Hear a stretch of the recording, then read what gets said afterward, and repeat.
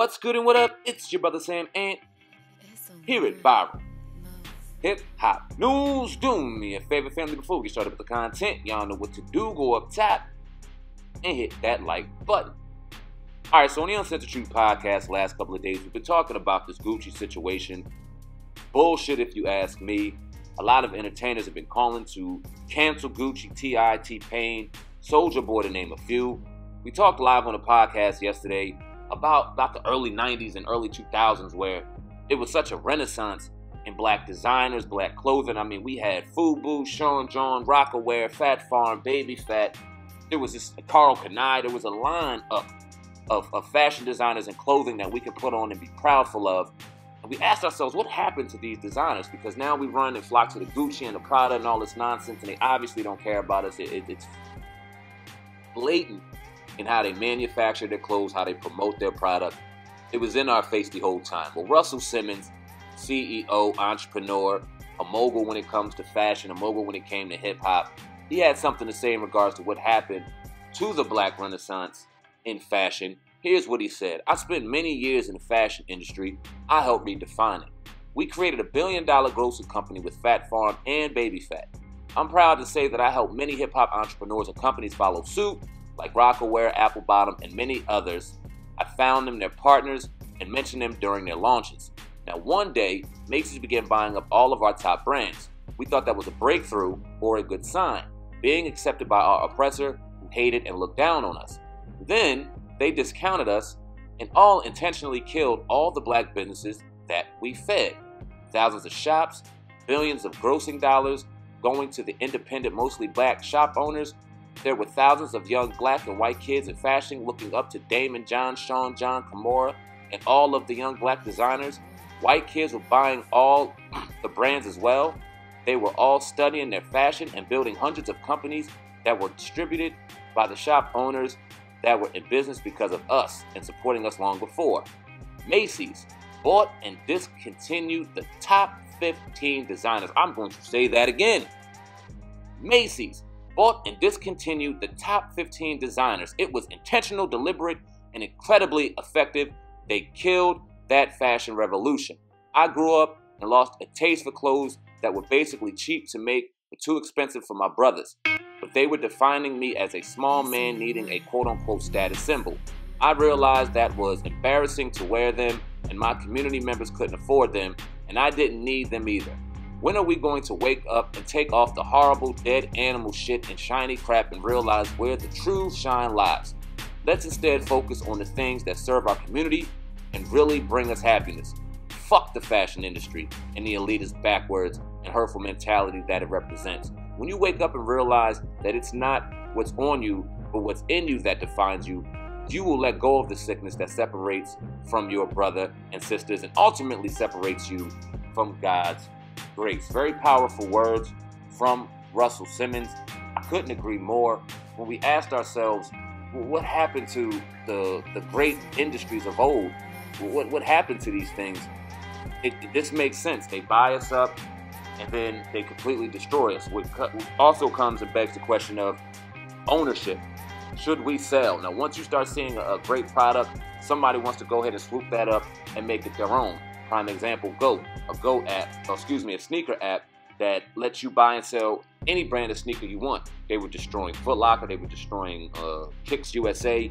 They were tearing them up because you can get any pair of branded shoe you want. Well, Foot Locker went and just bought them out for $100 million, and it was like, damn, the money is great, it's unbelievable, but what are you buying into? What are they going to take your brand and turn it into?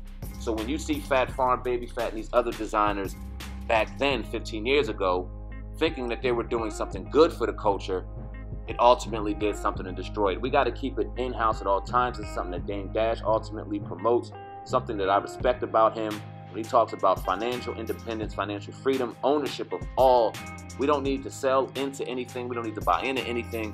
Ownership, ownership, ownership. Now, if it makes sense financially, you have to make sure you dot your I's and cross your T's properly to make sure your brand remains and keeps a standard to who you are and the people that you want to distribute it to and the people that support your brand. Because when they buy it up and they change it up, then you see that it ultimately goes right down the drain, like your Phat Farms, your FUBUs and things like that. So very powerful words. from Russell Simmons. Y'all leave a comment in the comment section right now. Let me know what you think of Russell Simmons' thoughts in regards to this. Is he right?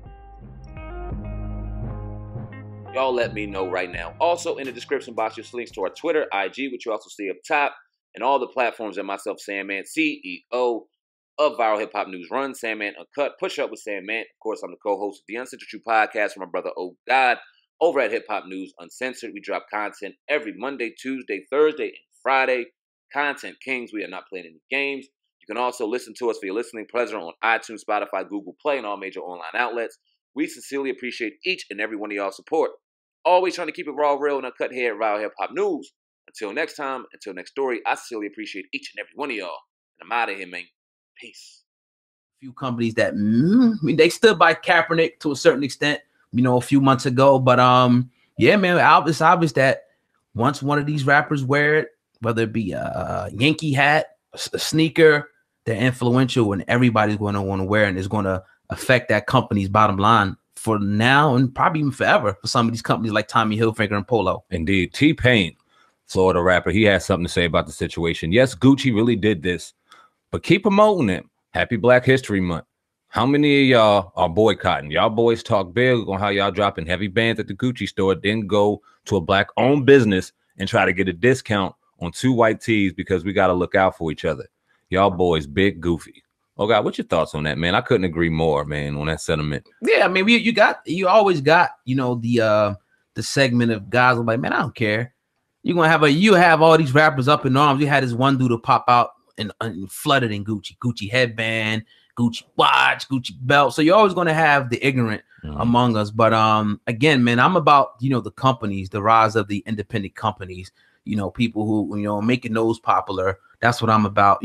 Somebody put in the chat room, why do we need Black designers? Oh, we don't need them. Make your own stuff and make that popular. Everybody now, again, is the Fashion Nova thing. And I'm not hating. Get your bag. If Fashion Nova's coming with a deal for you to promote on your Instagram, okay, you can get your bag. I'm not going to say you shouldn't get your bag, but what we're trying to do is independent, man. If you really want to fix this problem, it's independent companies that don't have to, bow down, worry about stuff like this. You can hire your own people. Indeed. I want to go to the chat room real quick and read a couple comments in here regarding this issue. I don't think Gucci hates Black people. Black people are huge contributors to Gucci and would do anything for their customers. All right, I appreciate the comment, but my rebuttal to that is this. We were talking about this on the Uncensored podcast yesterday.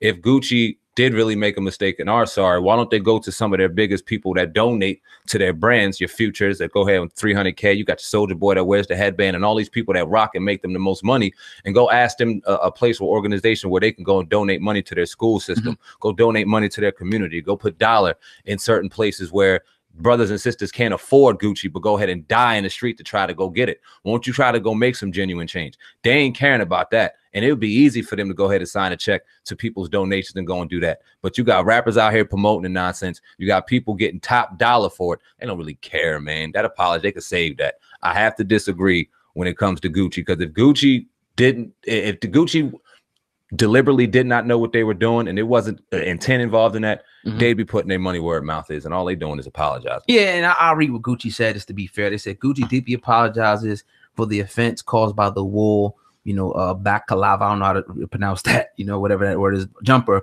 We can confirm that the item has been immediately removed from our online store and all physical stores. We consider diversity to be a fundamental value to be fully upheld, respected, and at the forefront of every decision we make.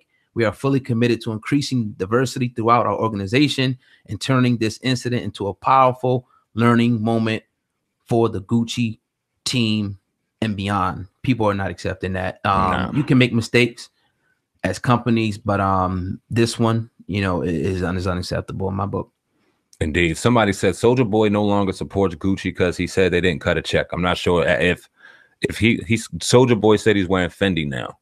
I guess he was saying, and I get it. And when these guys, you got Gucci Mane, who obviously, was influenced by Gucci. So you got people who are making these brands popular again, and they won't even cut them a check. Like if we're wearing something or whatever, and they won't cut us a check, he's saying, I guess it's saying like it's disrespectful. Now you jump to another one.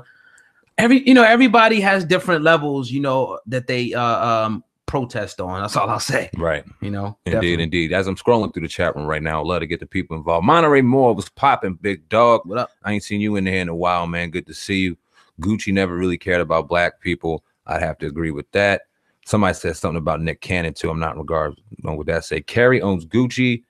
Yai Saint Laurent. I can't even say Balenciaga. Alexander McQueen. Yeah. See, I don't even own any of these things. That's what I'm saying. See, they should all be boycotted as well. I agree, man. Yeah. I mean, this is all the ones that you see the rappers wearing. You know what I mean? Is the ones that, you know, even people, I see people talking about Jordan. You know what I mean? Which I love, you know, wearing Jordan. You can see I got it. SamAnt got the Jordan over there. There's been a lot of criticism also, you know, of Michael Jordan.